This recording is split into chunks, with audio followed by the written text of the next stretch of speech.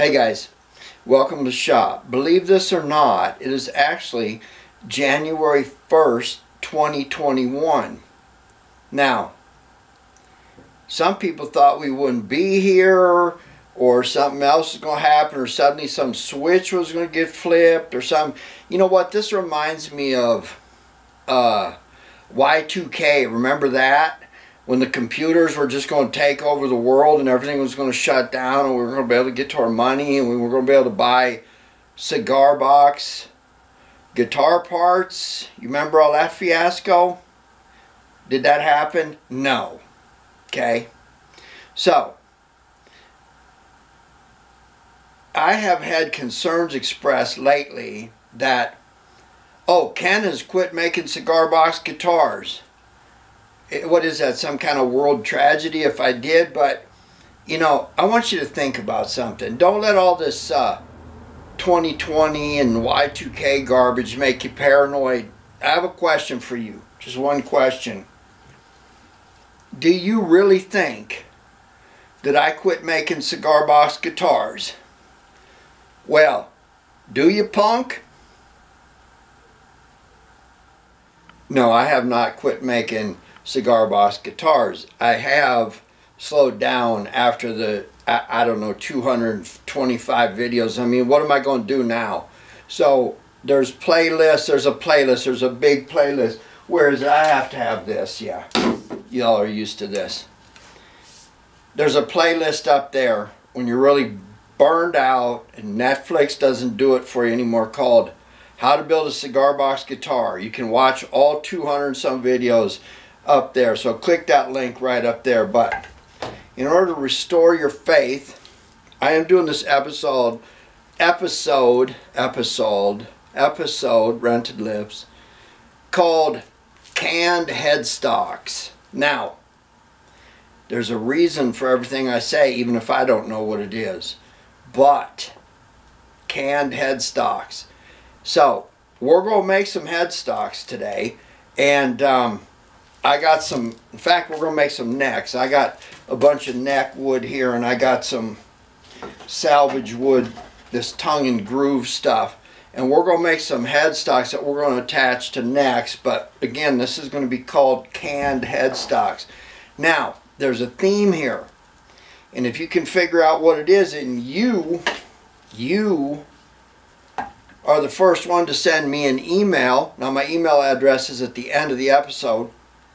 If you're the first one that sends me an email telling me the correct answer, what this is really all about, what the common theme is, then I'm going to send you one of these headstock blanks and I'm being done. You can drill your holes in it yourself for your tuners and mess it all up and turn it in whatever you want. But I will send you one, and I might, don't bank on it, but I might get generous and send you some other stuff too. So pay attention.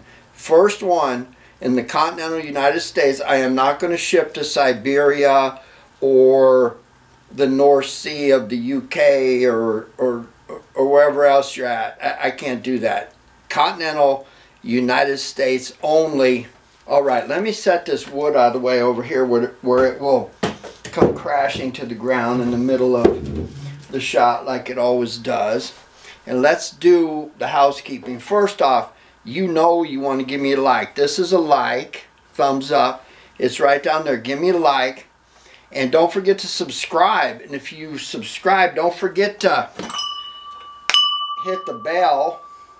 Do not covet my Holstein cowbell thing. Anyway, hit the bell. That way you get notified and your life doesn't go on hold while you're waiting to know if I release another exciting video. Now, to wrap up the housekeeping, you know we have a matchbook of the episode. This one is about your health. I know that you have New Year's resolutions and most of you do some diet thing for about 2 or 3 hours till you see that box of donuts. But hey, I appreciate you trying. But the matchbook of the episode is, well, let's talk about why it's the matchbook of the episode. Your intelligence level and your intellect depend on where you eat. That's right. So, if you eat at Wise Man's Cave, oh, by the way, it says right here it's a good place to eat. Most matchbooks for cafes and modals that have cafes in the modal say bad place to eat, right? Right. Anyway, Wiseman's Cave, good place to eat. If you eat there in Hannibal, Missouri, I need you to drive there right now and find out if it's still there. And if it is, you let me know. Okay? Anyway, Wise Man's Cave, matchbook of the episode. Now, let me figure out what it is I'm going to make an episode about so we can get to work. Okay, I know. Here we go. Okay, we are going to make some headstocks out of this tongue and groove floor wood. Now, I want you to think about this. This came from a cool place. Remember the contest? Yeah, keep that in the back of your head. Don't forget. Make sure you eat at Wise Man's Cave. That way you remember.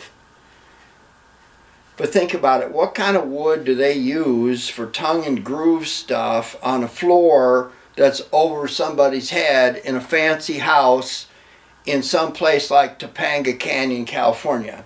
Well, they're not going to use some kind of cheap wood, and it's got to be able to hold a load this way and not this way, because there's joists underneath, joists, floor joists, that are the ceiling of one room, and then they sit like this, and these boards sit up on here and are nailed to this. So this stuff is pretty strong. Now, I think I can make 2 headstocks out of this if I cut it in half, and if it's thick enough for 2 headstocks. So the first thing I'm going to do is take this fancy measuring device and go to this headstock up here on this Archcraft, which again, I got a playlist. I've been working on this one for a while. But we're going to measure a headstock that's been in existence and not broken for almost 80 years. So that might be an indicator that that's strong enough. So I've already done that because I have a lot of foresight. Again, because I'm smart, because I eat at Wise Man's Cave. And it's this much. So if I take this and hold it up against here like this, see that? I end up just a tad shy of where that groove is right there. So if I can find a way to cut this right down the groove, I will have the thickness plus a little bit for 2 headstocks. So first thing we're going to do is we're going to cut these into 20-inch pieces. Now you remember I did an episode about headstocks. I'm going to try to give you a link to that episode right up there right about now. But we took our template that I got a long time ago from Darren Dukes, the one that taught me a lot of things about this, and figured out I need about 10 inches to make 2 of these. And so I'm going to cut this board this way into 20-inch pieces, and I got a few of these boards here that are more than 20 inches. So much for your math lesson for today. So let me get these cut into 20-inch sections, and then we're going to go to the bandsaw and cut them in half this way. Okay guys, I want to show you a little trick. If you ever have to work on your bandsaw or change the blade out, you know that this loosens and tightens the adjustment and takes the slack out of the blade. You also want to make sure your switch is off, everything is unplugged. And I like these foot switches, these sewing machine pedals I've told you about. But once you get your blade on one of the wheels, put some tape on there like that to hold it on so you're not fighting with everybody. And if you do both of them, then you can tighten it up and cinch it up and then pull the tape off and get to work. But that's an easy way to do that. I've heard a lot of people complain about these things, that they're hard to change the blades on, but that's a little trick for you. Alright guys, I have the center marked, ready to cut, and like so with the bandsaw, and it's a lot easier than setting up a table saw. But you guys are like, hey, wait a minute, this was a lot wider over there, and tongue and groove are gone. Yeah, they are. And why is that? Well, this will not fit underneath the guide of the bandsaw. So we just cut this off and this off, and it was real simple. All you have to do is mark off how wide you need the headstock to be. It needs to be that wide. There we go. We're good there.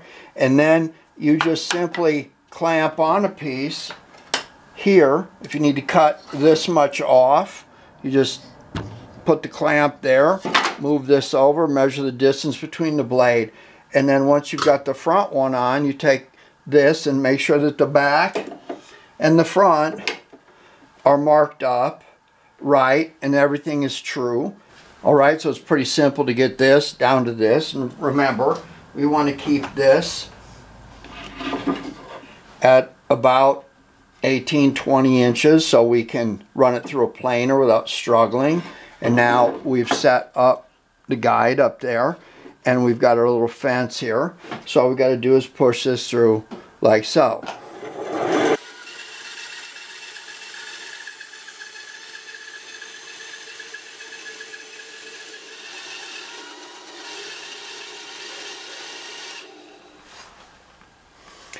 Now remember, we started off with a measurement of the headstock on the Archcraft old archtop. So we've got about that much to work with there.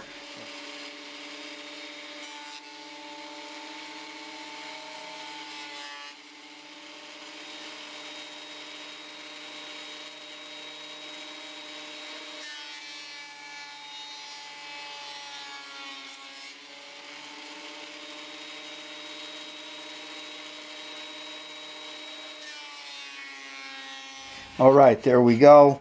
Everything is as thick as it needs to be. Now we're going to cut these in half. We're going to cut the scarf joint in them and then cut out the headstock.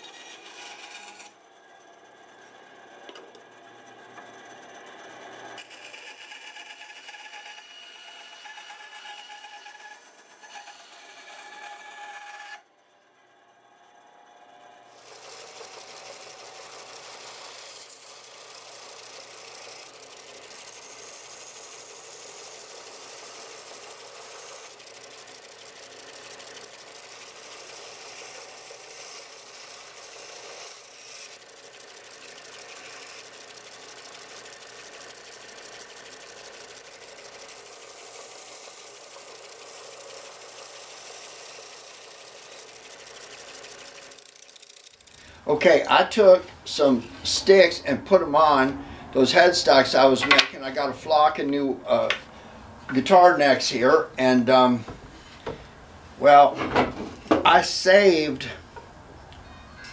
one of them. Remember, if you saw the beginning of the episode, I told you that there's something significant about this wood, and if you're the first person in the continental United States that sends me an email that tells me what's significant about this wood and where it come from, I'm going to send this neck to you. And depending on how good you've been doing your homework, learning the metric system, I might send you some other cool stuff in the box too. But anyway, guys, when you're doing headstocks, always be on the lookout for material that you can put on the end of a stick. You'll see dresser drawers and cheap furniture at yard sales and that kind of stuff. And you get a piece of wood like this, and you can turn it into something cool like this, which turns into something really cool like this. No, I didn't quit making stuff like that. I just got sidetracked a little bit. Now, don't forget to give me a like and subscribe if you haven't. And I have to listen to this song for some reason. I can't figure out exactly why, but maybe you should too. Hey, I'll see you next time. Do not covet my goober hat. I see you. See ya. Turn it off. I said I'll see ya, right?